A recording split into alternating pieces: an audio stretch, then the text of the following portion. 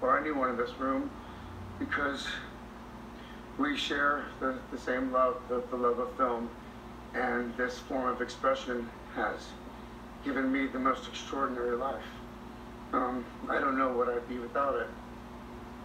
But I think the greatest gift that it's given me, and many of us in this room, is the opportunity to use our voice for the voiceless. I've been thinking a lot about some of the distressing issues that we are facing collectively. And I think at times we feel, or we're made to feel, that we champion different causes. But for me, I see commonality.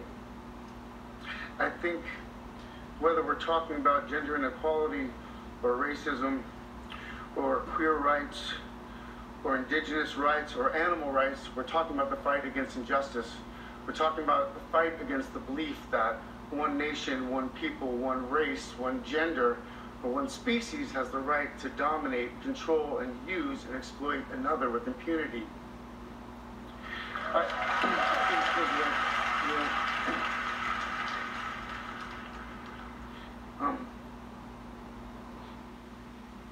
think that we've become very disconnected from the natural world, and many of us, what we're guilty of is an egocentric worldview, the belief that we're the center of the universe. We go into the natural world and we plunder it for its resources.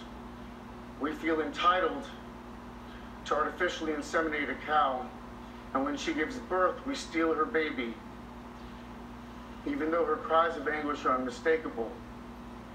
And then we take her milk that's intended for her calf, and we put it in our coffee and our cereal. And I think we fear the idea of personal change because we think that we have to sacrifice something to give something up. But human beings at our best are so inventive and creative and ingenious. And I think that when we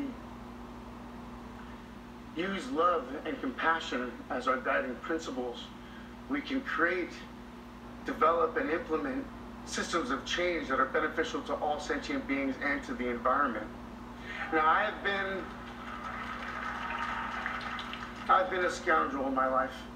I've been selfish. I've been cruel at times, hard to work with, and ungrateful. But so many of you in this room have given me a second chance. And I think that's when we're at our best, when we support each other.